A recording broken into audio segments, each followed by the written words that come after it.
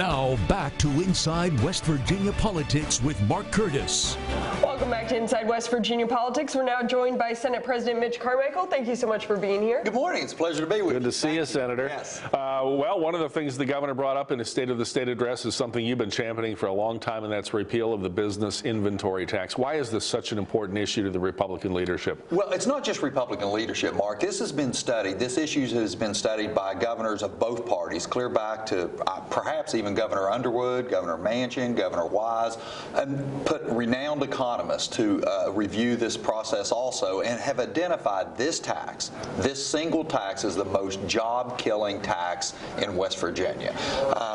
I'm very aware of the effects of this tax because living in the border county in Jackson County, the big aluminum plant that we had there in Jackson County, you know, we still have remnants of it. Constellium's doing great, but every border county that we have, every big entity that wants to locate in West Virginia must pay personal property tax on their very manufacturing equipment that creates the jobs and the opportunity for our citizens. When they can go just across the river into Ohio, into Virginia, into Kentucky, any of these places, and not have this tax.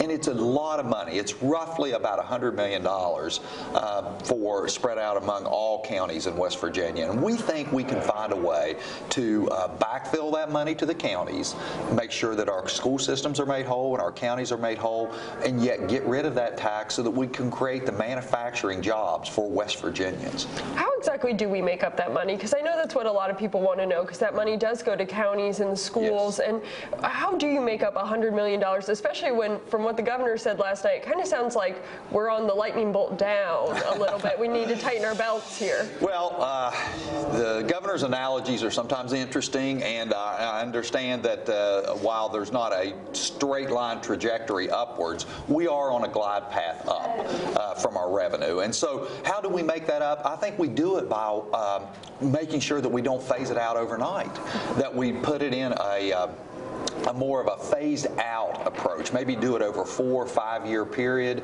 so that we send the message to the rest of the investment communities throughout the world that West Virginia is getting rid of this tax. We're going to do it in a slow, responsible manner, 4 or 5 year period, and allow the natural growth of our economy to backfill those areas that were targeted for reduction. Another issue that you've been involved in that's made a lot of headlines is the Fairness Act, a non-discriminatory act that would apply to the lesbian, gay, bisexual, transgender community in West Virginia. I don't want to mischaracterize your position. You're very open to discussing this and having it debated. I don't think you've flat out endorsed it yet. Where do you stand on it, and why is this such an important issue to at least discuss? Well, it's an issue that's been brought forth by various interest groups in West Virginia, and it's you know, there's a national trend towards that. And my faith, Mark, teaches me to be open and respectful of people from all different walks of life. So I come at this from a Christian perspective, just as some that oppose it come at it from a Christian perspective. But I realize that you know, we have to have an open society and so forth. But I don't think at this point in time that it's the right path to pursue for West Virginia. I'm just at this point don't believe it's in the best interest of our state to pursue this. Now, I want no discrimination. I think, you know, we should all be an open, welcoming society, and we should love our fellow man and not put artificial barriers in place that inhibit their growth and their ability to achieve. I mean, no one should be kicked out of their home or fired from their job because of an orientation. But having said that, this issue is before the Supreme Court of the United States. We expect a decision in the June timeframe. And so I think it would be premature at this point for West Virginia to step out in front of this issue. Let's just see what happens at the Supreme Court level, and let's re-energize our commitment to making sure that no one is discriminated against in West Virginia. I would like to touch real quick on marijuana. Obviously, you know, medical marijuana going through, you said at the legislative look ahead that you felt like that program was on track. A lot of people feel like it's not not on track. And then there is a group that believes that maybe West Virginia should think about legalizing recreational marijuana.